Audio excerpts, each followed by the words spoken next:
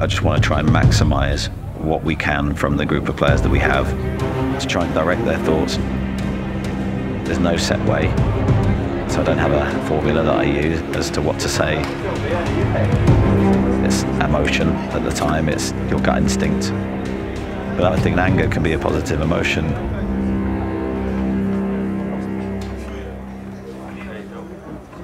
My final message today. I'm going to do something that I rarely do, but I felt upon hearing the comments I needed to relay it to you.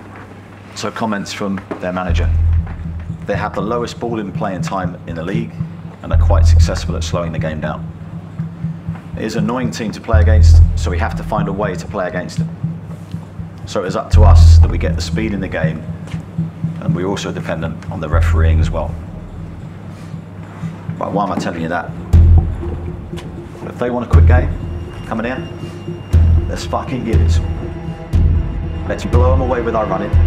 Let's be intense in every action that we do. Let's make it a quick game. Let's go.